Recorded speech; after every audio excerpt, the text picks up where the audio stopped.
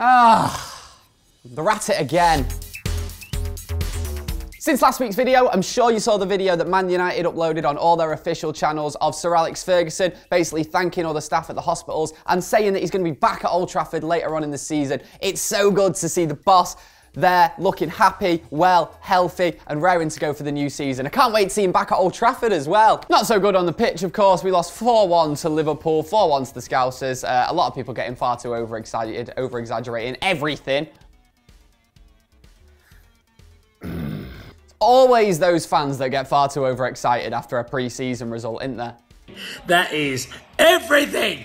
Everything! Can confirm Ross Kemp has returned.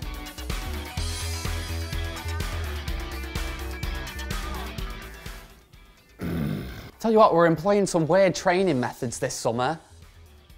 This reminds me of being back in school in year 5 and having debates with my mate about how many of us it would actually take to beat Man United. If we got the whole of our year 5 year, I reckon we could do it. We could beat Man United. We could have beat City back then anyway. So this summer, our king of social media has been Chris Smalling. He has been uploading some A-star gold stuff online. Let's see what he's uploaded this week. Hi, I'm Chris Smalling for Peter. Anyone who knows me knows how much my dogs, Reuben and Miley, mean to me. Please, if you see a dog, a child, or anyone trapped inside a hot car, search for the vehicle's owner, and if you can't find the right person quickly, notify authorities. Don't leave the scene until help arrives. Be your dog's biggest defender. Never leave them in a parked car, even for a minute. Keep them cool. You'll be glad you did. Hang on a minute. That's not funny. It's about dying dogs. No, right, but seriously, if you leave your dog in a hot car, you're a knob. I agree with Chris.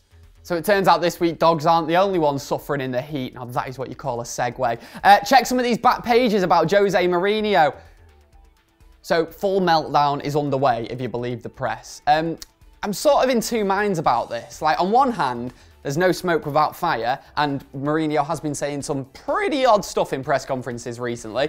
On the other hand, a lot of these articles are written by the same person, which I find a little bit sketchy. And also, we do know in the past the press has maybe at times had a little bit of an agenda against Jose. Maybe that's creeping in a little bit here ahead of the new season. Hopefully we'll be looking back and we'll just be laughing at all these articles. Dogs locked in cars and press agendas. It's all getting a little bit heavy, innit, this video? Let's see what Eric's been up to.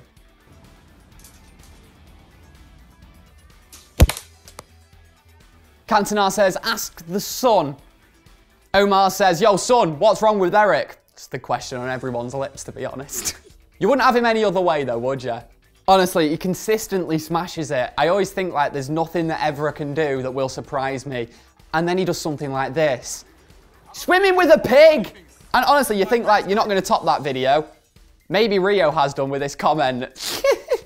You know, I once got thrown out of French class in year 9 because I had a yellow t-shirt on underneath my school shirt that said, Anderson is my homeboy. True story.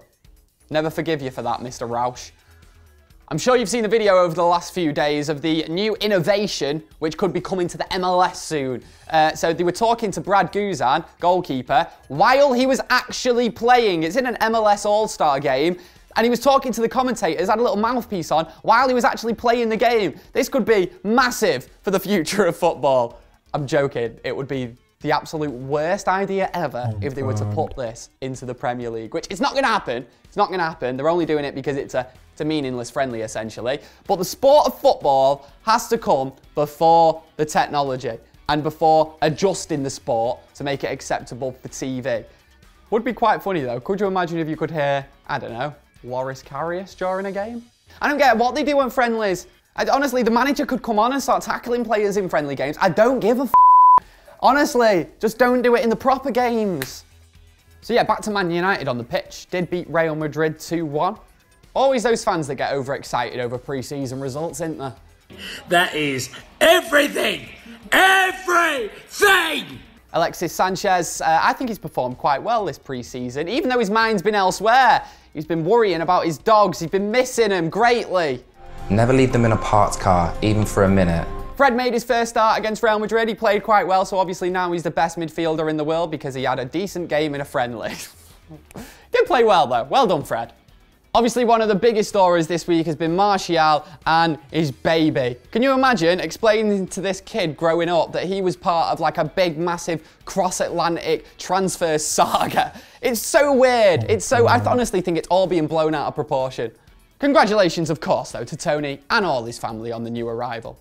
So the squad have left the US now. They're returning back to Manchester, and obviously, we did have to squeeze in one more celebrity appearance at the training ground before they left. He's everywhere, him, isn't he? Seriously.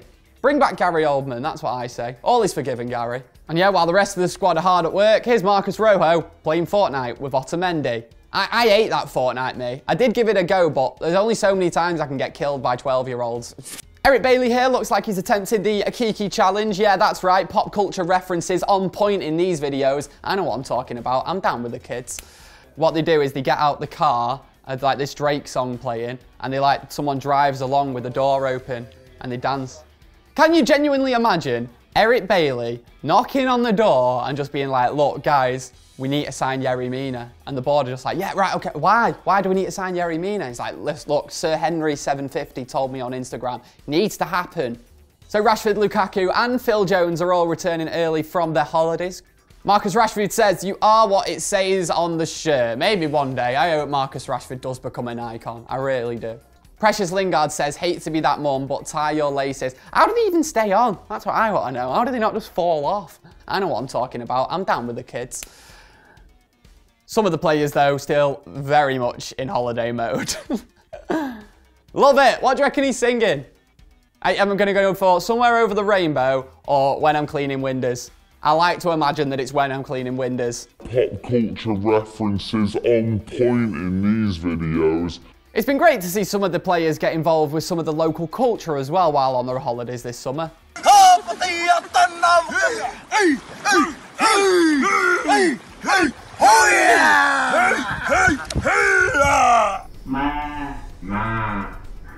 Here's Romelu Lukaku in the future president of the United States office as well. And of course, we have to talk about this. An article written on Fred titled, Man United new boy Fred arrives in England with 3, in capitals, large suitcases after returning from their pre-season tour of the US. A lot of problems with this, right?